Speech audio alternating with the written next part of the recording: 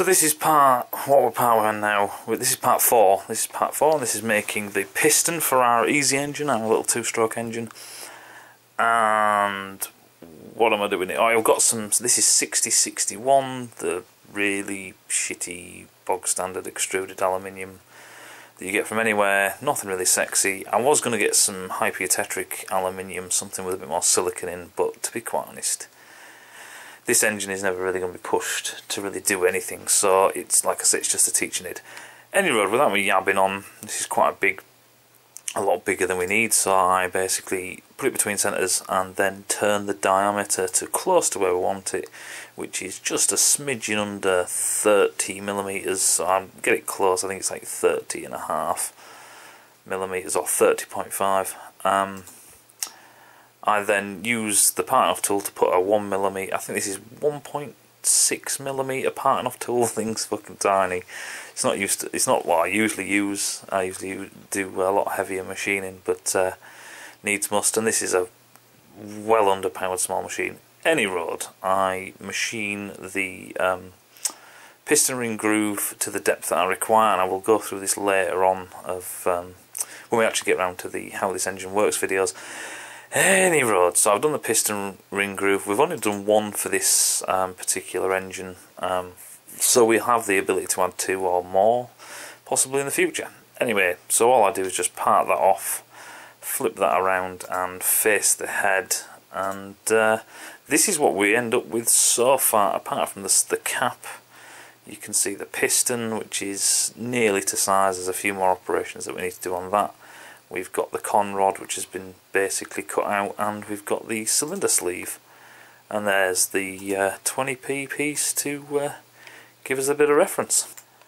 Right, so this is part 5, and we are making the cylinder. So I've lobbed off a piece of that 70mm aluminium billet that we have, and I'm centre drilling it so I can put a centre in it so I can turn it between centres. And one of the first things I do is machine the base of the cylinder. So the base of the cylinder, because this is the cooler part of the cylinder, it doesn't need to have the coolant fins on. The other great thing about this, it means that I can machine a smaller OD and then flip it around and hold it properly.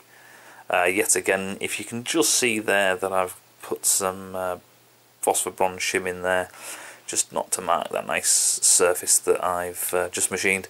I then machine the OD and then proceed to centre drill this so I can stick it between centres, as you can see there. Now I've left this scraggly shitty bit where the centre is because I'm going to eventually face this off so it's nice and pretty and what have you.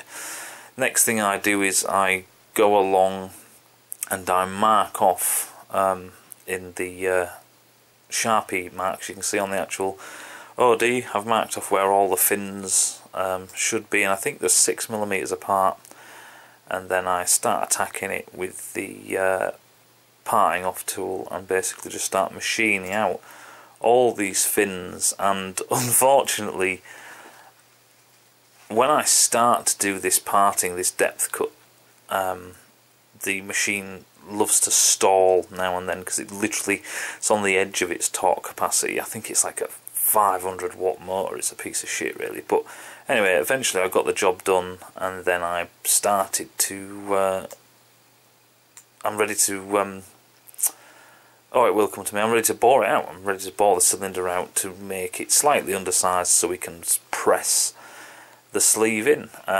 You can also see there from that picture that I've also just come in with a chamfering tool and just chamfered all them fins so they're nice and not trying to kill you.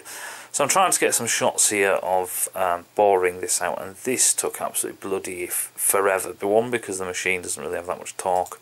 Number 2 is because the tool is absolutely bloody tiny, and I just started to open it up pass by pass by pass, and I tried to get some good shots with this little shitty LED light so I can actually see inside. This is actually more for my benefit because I really couldn't see. As you can see, it's quite dark and it's late at night at work, all the lights have been turned off and what have you. But it's nice just to sit here and do this while everyone else is pissed off. Anyway, you can see me progress more and more and make a bigger and bigger hole and bore the thing out. And this is the this is where I'm at well, this is where I was at present. I've got the sleeve, got the cap, and I have the cylinder. So next job will be to cool down the sleeve and press the two together.